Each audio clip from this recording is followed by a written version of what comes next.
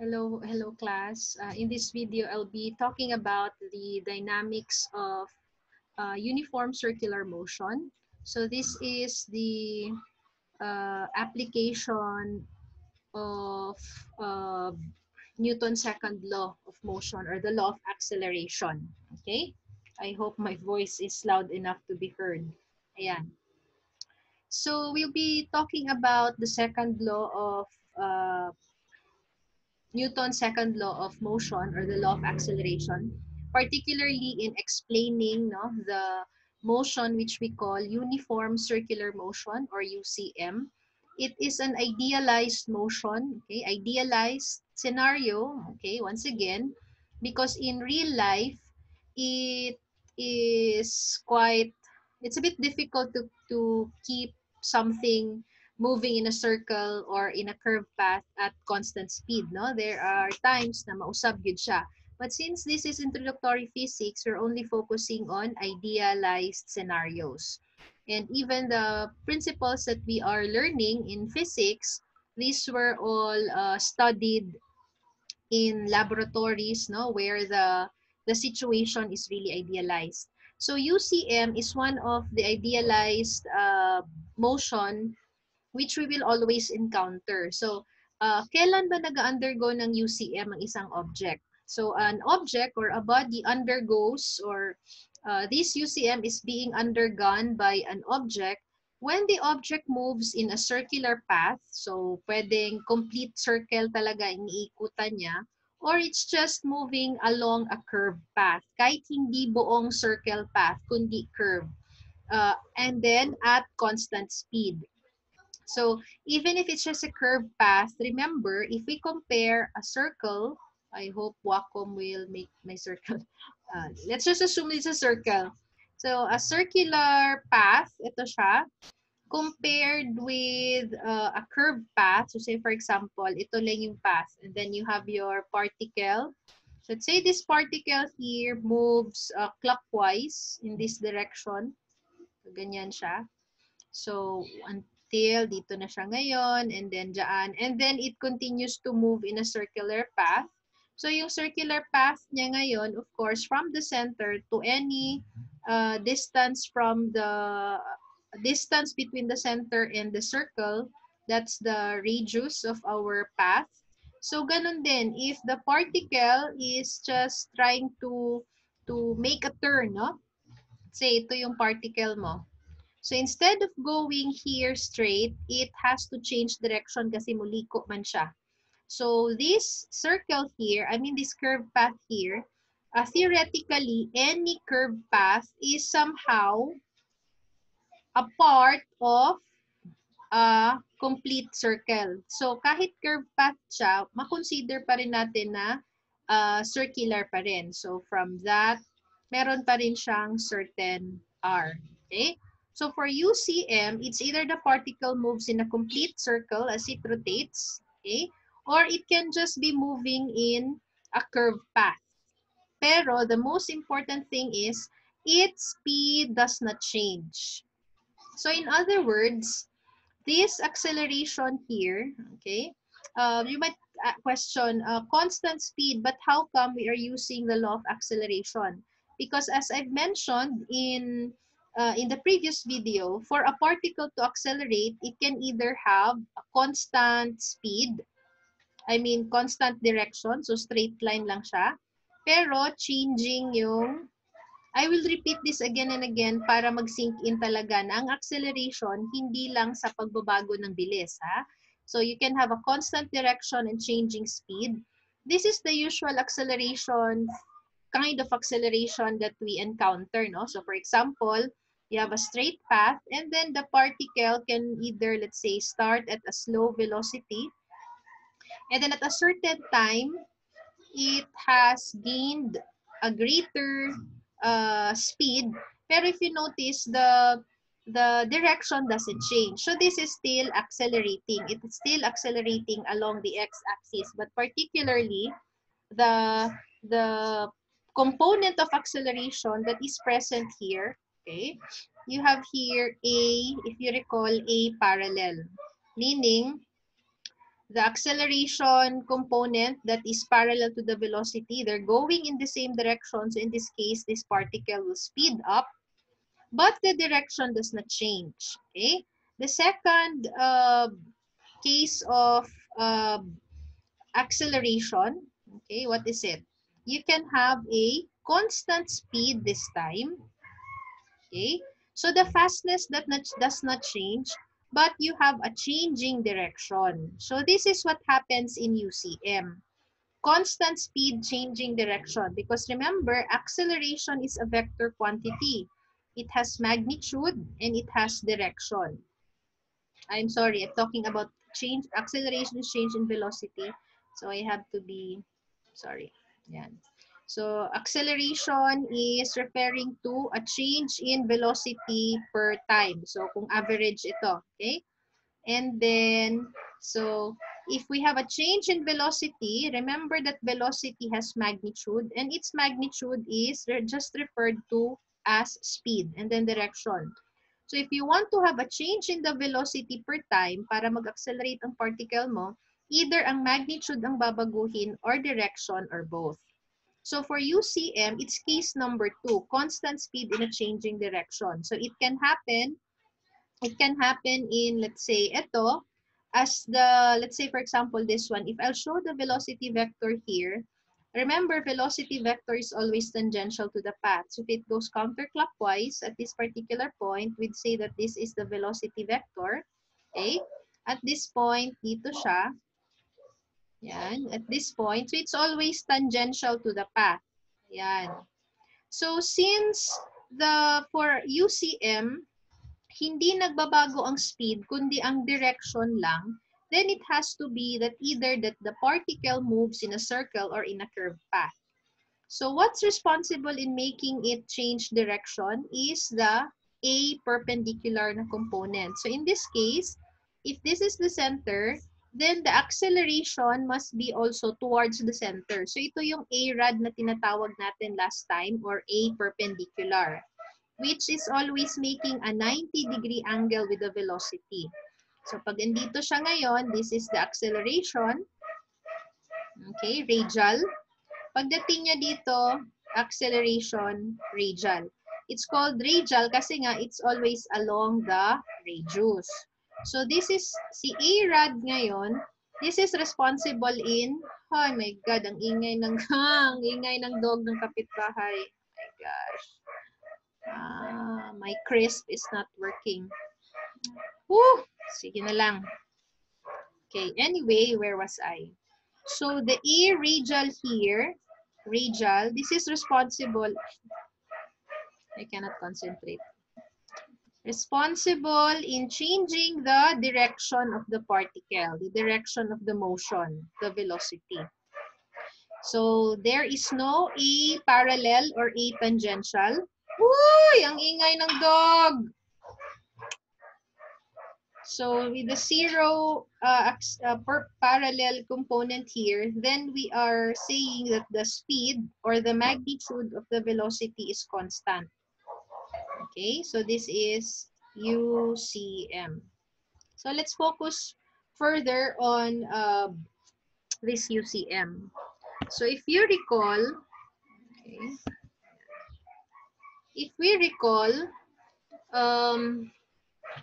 so for UCM, if we show the acceleration vector, we have A tangential component plus the A radial. The A tangential is responsible in changing the speed. A radial is responsible in making the particle move in a circle or in a curved path. So this changes the direction of the motion. For UCM, where speed is constant, there is no A parallel or A tangential. So the radial component of acceleration is itself the acceleration vector. So further recalling, if we want to get the magnitude of the A rad, I have discussed this in kinematics, 2D kinematics.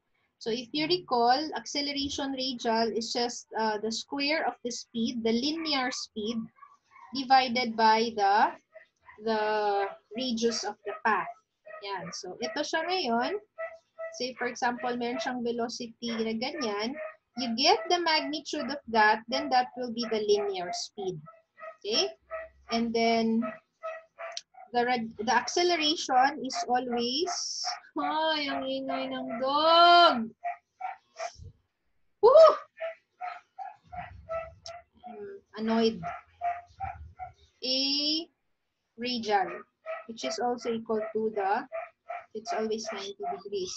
So remember, acceleration is just the effect. There has to be a cause. No? Meron dapat dahilan para mag-accelerate. To accelerate means to bring a change in the velocity. Merong pagbabago sa velocity. Dito, sa UCM, ang pagbabago ng velocity is sa direction niya. Hindi natin binabago yung magnitude niya.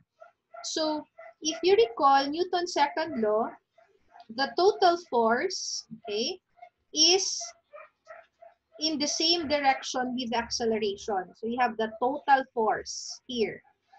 It's directly proportional to acceleration. So, mass is scalar, so it has no direction. Therefore, whatever is the direction of the total force, that will also be the direction of the change in the velocity per time, or the acceleration. Okay? So, for UCM, since acceleration is radial, so we say here that acceleration is radial, then we say, therefore, that the total force that causes the radial acceleration must also be radial. So I am no longer putting the summation sign here because the F radial is already the total force that is along the radius of the path. Okay? Now, radial, if you look at the radial acceleration here, it seeks the center. So it is center seeking. So center seeking is given a term which is centripetal. So this A rad now, we will call this specifically as A centripetal. So this is centripetal, meaning center seeking acceleration. So hindi nyo makakalimutan anong direction. At any point of the motion in UCM, the acceleration is always centripetal, meaning kung asang center, doon siya papunta. Kasi kung hindi, if the acceleration is not towards the center, then this object here cannot make liko. It will move here, oh, like that, tangential to the path. Okay? And then, si radial ngayon, tatawagin din nating F centripetal. So, completing Newton's second law, we say that, oops, what does this tell us? It's saying that if you want a particle to move in a circle or to move in a curved path, then you have to have a total force that is also centripetal or towards the center. Now, this centripetal force class is not a new force, okay? Basta ang isipin nyo, the centripetal force is the summation of the force that is going towards the center. Sometimes, the centripetal force is just composed of a single force. Kung isa lang ang force na papuntang center, sometimes naman, it's more than one. So you just have to remember that the centripetal force is the summation of the forces that are going towards the center of the path. Okay, that's the definition of centripetal force. Pwedeng isang force lang, but pwedeng dalawa or more, centripetal man. Okay, so therefore, si centripetal force is equivalent now to, if you get the magnitude, okay, hindi ko lalagyan ng arrow sa taas kasi magnitude lang. Okay, we can express the centripetal force in terms of the speed, linear speed, and the radius. So, A centripetal, sinabi natin kanina, it's V squared over R. So, papalitan ko siya ngayon ng square ng speed over R. Ayan. So, this can be another expression of the centripetal force. Ayan. It's mv squared over R. Where si linear speed can also be, so pag iikot ng isang buong ikot yung particle mo, isang buong ikot, and this is the radius. So remember, in one complete revolution, the distance traveled by the particle is equal to the circumference. So the circumference of the circle is given by 2 pi r. That's total distance divided by t for period. So we say here that t is the period. Period is the time for one revolution or one cycle, for one complete cycle or revolution. So since it's time, then period is in second. Now, P na lang siguro for period, no? Kasi we are using T for tension. Capital P na lang for period, guys. Para hindi tayo maguluhan. Ayan, P na lang. Okay? So, that's period measured in second. And then, kung baliktarin natin, ilang beses bang iikot siya sa isang time, then that would be frequency. So, frequency. Root word is frequent. So, gaano ka-frequent? Ilang beses siyang nakaikot per time? So, symbol natin is F. It's just the reciprocal, of course, of period. So, you have, yan. Therefore, I'm sorry, P na lang pala, P. Therefore, si period can also be the reciprocal of frequency. Yan. Okay. So, this is, the unit for frequency is 1 per second. Or you can also write it as second raised to -1. And these are all equivalent to a more commonly known unit we know as hertz. Symbol is Hz for frequency. Pwede rin sabihin natin as cycle or revolution per second. If there are frequencies na naka RPM, like revolution per minute, then you have to convert it to RPS or hertz, revolution per second. Ayan. So, meaning, the frequency, therefore, as the linear speed can also be, so you have 2 pi r over 1 over p. 1 over p is frequency. So linear speed can also be 2 pi rf if you're given the frequency. And then, si speed dito, pwede mong ilagay itong si 2 pi r over period and then you square it. Or 2 pi rf and then square it. So do not forget the squaring. Okay? So whatever, this will give you the magnitude. Okay? And then the direction is always centripetal or towards the center. Yan lang isipin niyo. Okay? Now, what else? I want to, before tayo so, meaning to say, when we speak of centripetal force, like what I mentioned, it's not a new force, but it is equivalent to the summation of all the forces that are going towards the center. Towards center. Ayan. For our sign convention, if the force is going in towards the center, so if the F is towards the center, if a certain force is towards center, then we take it as positive. If a certain force, this is the sign when you are attempting to get the summation, ha? Kung more than one ang forces na papuntang center. If it's away from the center, it's centrifugal, away from center, then we take it as negative. And then we add. So, meaning to say, gagawa ka ng free body diagram mo, same step pa rin, we still use we still sketch the FBD of our system, and then identify the forces that are radial. So, once naka-FBD ka na, ano ba yung mga radial forces? Identify the radial forces. And then these radial forces, this will be summed up, F radial, Pag inad mo na yan, ito na nga yung mag-i-equal ngayon sa mv squared over r. Okay? Or ma centripetal, ma centripetal. Okay? And then, so this is basically Newton's second law that explains the dynamics of circular motion. So, since the summation of force, when we speak of second law here, in this case, if the summation of the force is constant, ito, kung constant ito, if the cause is constant, then the effect is also constant.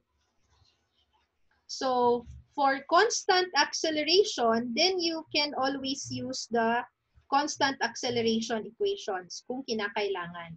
Constant acceleration equations, no? So, dinagdag na natin pag sa kinematics. Pwede natin gamitin yon. So, we're talking about equation 1. Let's say what's equation 1? V final, V2 squared, I'm sorry, V2 equals V initial plus acceleration time. Yan, constant acceleration. And then, equation 2, we have final position. Kung along the x ito, final position equals x initial plus V final, walang unit. Sorry. Walang subscript pag final na lang. So, V final, pag merong V initial. Ayan. So, final position equals initial position plus VOXT plus 1/2. Kung along the x ito, hindi. Okay, AXT squared. And then another constant acceleration equation na walang time.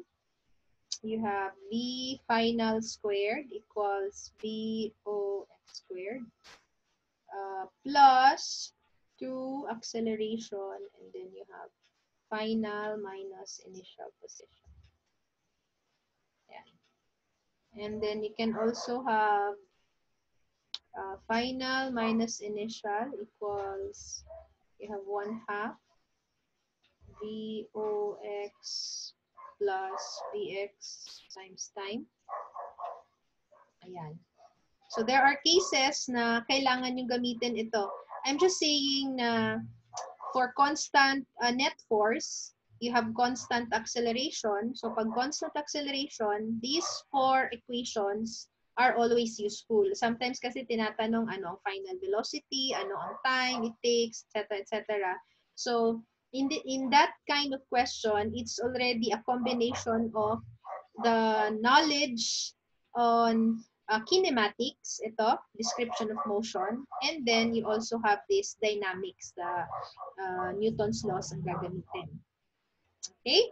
So that's, those are the most important principles to consider when you are analyzing systems that are undergoing uniform circular motion. You can always use Newton's second law because the moment the object is rotating, it is a shout out that the velocity vector changes with time. No? Pag ikot niya, iba-iba yung direction, although the magnitude does not change, no, for UCM.